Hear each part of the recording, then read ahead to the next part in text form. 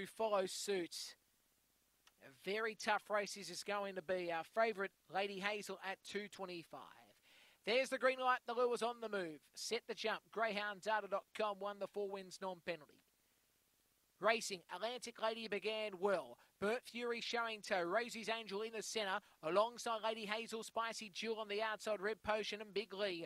Down the back, and it's Rosie's Angel. Leads by about 3 to 5 lengths on Burt Fury. Now Atlantic Lady alongside Lady Hazel with Spicy Jewel. Then came Red Potion alongside Big Lee. But on the straight, it's Rosie's Angel clear, and Rosie's Angel wins the prize. Second goes to Lady Hazel from Burt Fury. Then it was Atlantic Lady alongside his Spicy Jewel, Big Lee and Red Potion back in the tail of the field for Havencorn, Burt Fury.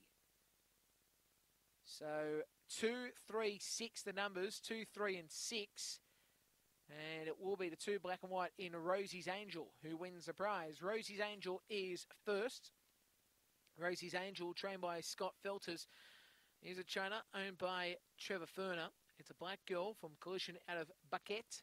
Second spot going to the 3 white in Lady Hazel. Scott Feltus is the trainer, owned by Tina Kettlemole, and it is a white and black girl from Fernando Bale out of Eyesize. Third, 6 green, Burnt Fury. Tony Hitchison is the trainer and owner. A black dog, Wormburner out of Petit Bell. And numbers are 2, 3, 6 and 1. 2, 3, 6 and 1. And 11.09 was the margin, was the section I should say. 11.09 was the section. 23.46 was the race time. Margins will come through in a moment's time. Repeating 2, 3, 6 and 1. Good win by Rosie's Angel. Did well to win the prize.